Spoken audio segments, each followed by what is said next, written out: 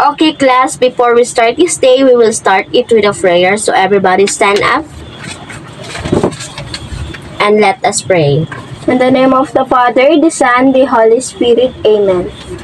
Almighty Father, we praise and thank you for this day. Watch over us as we go about our work and studies. Help us in every day so that you may become children you want us to be. Amen. In the name of the Father, the Son, the Holy Spirit. Amen. Okay, class, before you sit down, please pick up any trash under your table and arrange your chair.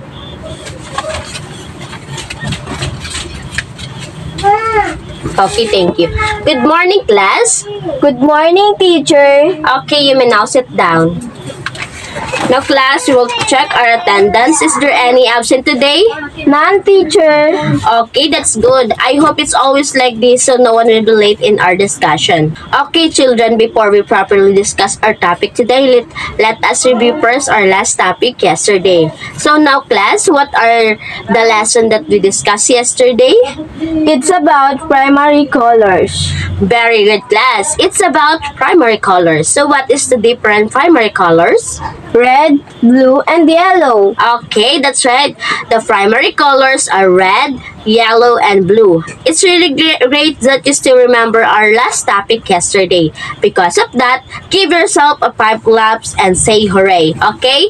1, 2, 3, 4, 5. And hooray! Hooray! Okay. Class, do you have any favorite color?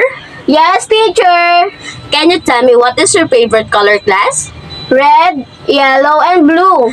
Okay, that's good, class. Now, I will show you a video. Are you ready, class? Yes, teacher. But before that, can you raise your hand? And shake, shake, shake. Very good, class. I think you're all ready for our discussion today. So I will show you the video.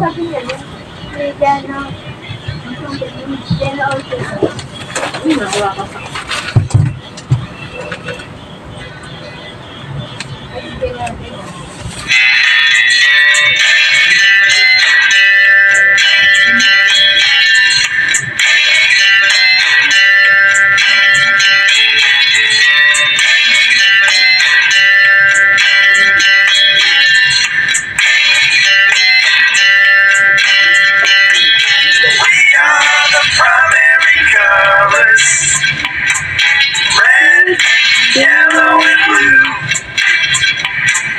When you mix us together, we turn a color that's new. I am yellow, I'm a primary color, and I'm red, a primary color too. But when you mix us together, we make orange, it's a different hue. I am blue, I'm a primary color, and it's red, I'm a primary too.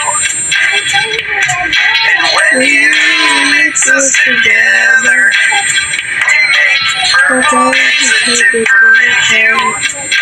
If you take yellow, the primary color, and you take blue, a primary too. Then you mix us together, you make green, it's a different hue. We are the secondary colors, orange, purple, and green. We're made from mixing the primary colors. Now you see us on your screen. We are all of the colors in the primary and secondary hue.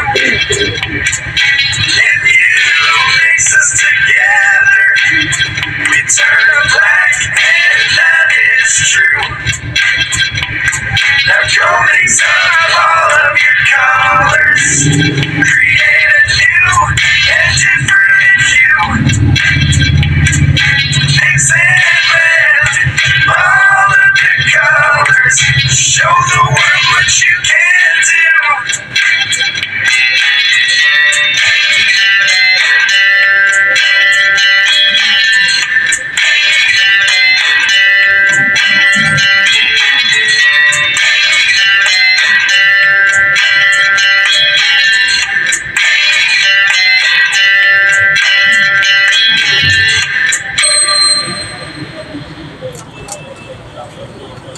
Okay, class. So, class, what did you notice about the video? It's about mixing colors, teacher. Okay, very good, children. Can you tell me what colors have been mixed in the video? Yellow, blue, and red. Okay, and what colors that they get when they combine the two primary colors? Purple, orange, and green. Okay, very good, class. Now class, I will show you another picture and you need to guess what color it is. Okay, now class, can you tell me what is the color of this fruit? Orange. Okay, very good. How about this one? Purple. Okay, very good, class. So how about this one? Green. Okay, very good. So what did you notice about the color, class? It is same with the color in the video. Okay, very good, children. Now class, why the primary color become new color? Because it's mixed together. Okay, that's right, class. Okay, now class. Okay, class. Today we will discuss about secondary color. But before that, you need to listen carefully. Okay, so secondary colors are the colors that you get when you mix the primary colors together in equal parts. And the secondary color are orange, green, and purple. Okay, can you see this, class? Yes, teacher. Okay, so how about when red and plus yellow are equal to what color? Orange. Okay, very good. How about red plus blue? Violet. Okay, how about yellow and blue? Green. Okay, very good, class. Okay, class, for your first activity, you need to identify the colors of the given object, if it's secondary color or not. Write yes or say yes if it's secondary color and say no if it is not. Okay, for number 1, it is secondary color or not? Yes, teacher. Okay, how about this number 2? No, teacher. How about this number 3? No, teacher. Okay, how about the number 4? Yes, teacher. Okay, and number 5? Yes, teacher. Okay, very good, class. Okay, class, for our next activity, you need to identify the things that color by secondary color. Okay, for this picture, it is secondary color or not?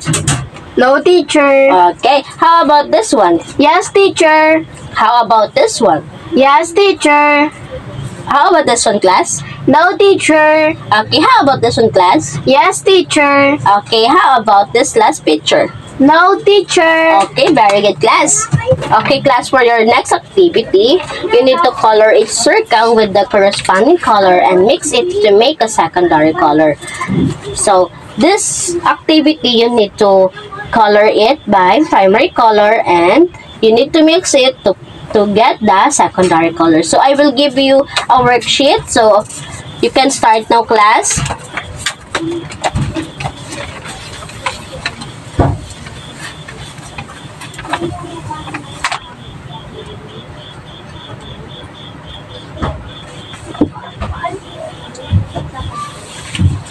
Are you done, class? Yes, teacher. Okay, can you please pass your paper? Okay. Okay, now class, we will check this activity. So, when you add the red and yellow color, what color will you get? Orange. Okay, very good. How about red plus blue? Purple. Okay, class. How about blue and yellow? Green. Okay, very good, class. For your next activity, I will divide you into groups. All you have to do is to draw an object and color it by mixing the primary color, which is the red, yellow, and red, to make a secondary color. Okay. So in group 1, you need to draw an object and color by mixing red and yellow to make a orange color. And for group 2, you need to draw an object and color by mixing yellow and blue to make a green color. And for group 3, you need to draw an object and color by mixing blue and red to make a purple color. Did you understand, class? Yes, teacher.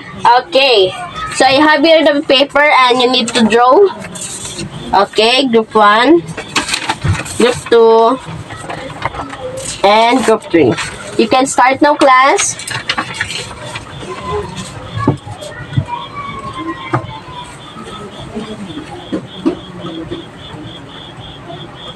Okay, are you done, class? Yes, teacher. Can you please pass your paper?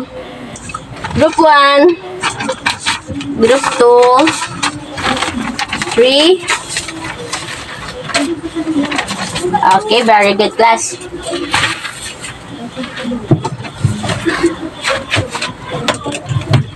Okay, now class, do you have any question or classification about our topic for today? None, teacher. Now, I have a question for you, just to make sure that you learn in our discussion today.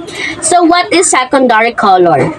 Secondary colors is the color that mix together. Okay, what is the different color of secondary color? Green, orange, and purple. Okay, very good, class. Again, class, I will show you an activity that you need to do. Okay. For this activity, class, you need to draw each object in the correct box. So, you will choose the object here and you need to draw it in the correct color box. Did you understand, class? Yes, teacher. Okay, so here is the worksheet, class.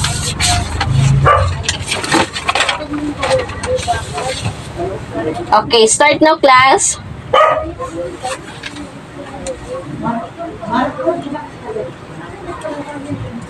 Okay, are you done, class? Yes, teacher. Yes, teacher. Can you please pass your paper? Okay, class, very good. Okay, now, class. Okay, class, who wants to go home? Raise your hand. Okay, but before that, class, we will have an assignment that you need to answer in your home, but that we're going to check tomorrow. Okay?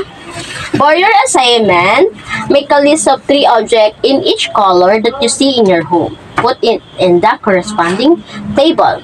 So, you need to find the color or the object with color orange and you need to list it here.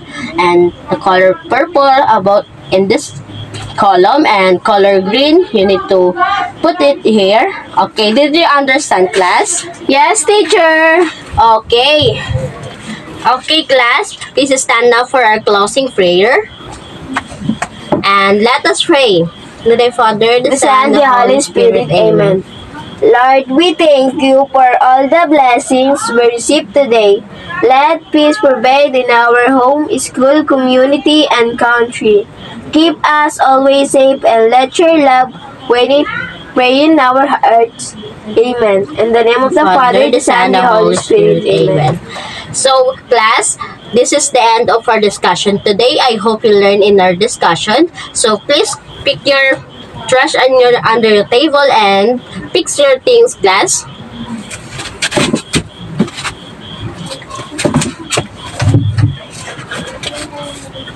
Okay, thank you, class. And goodbye, class. Goodbye, teacher. Okay.